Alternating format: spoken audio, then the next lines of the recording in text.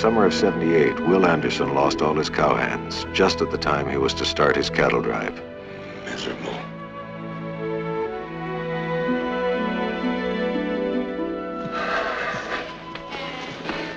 Did you ever think of hiring boys? What boys? School boys. Oh, sure, and women.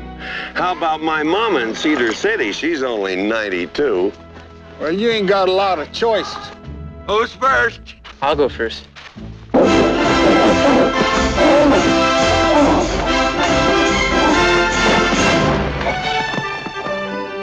My name's Honeycutt. I'm 15. And everybody calls me Slim. I'm next.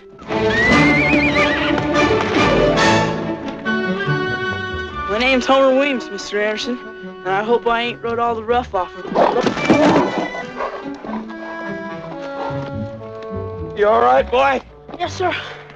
My name's Clyde Potter. They call me Fats. Tending toward the gut myself. What are you going to use for hands on this drive of yours, huh? Them little bitty boys down there? Come on, you know better than that, Mr. Anderson. You know what you're going to need to trundle them boys across the prairie, don't you? A baby carriage. Oh, whatever I need, I'll get. I don't expect to get to Belfouche with one single head of beef. But I'm cornered. So I'm taking you on. This is a 00. This is Belfouche. In between is 400 miles of the meanest country in the West. And the only way we're gonna get through is if you take orders. You'll get the best food in the territory, no rest, damn little sleep, and come with grit teeth. Because, gentlemen, that's when school really begins. You know, in the late war between the states, I served under an officer just like you. Is that right?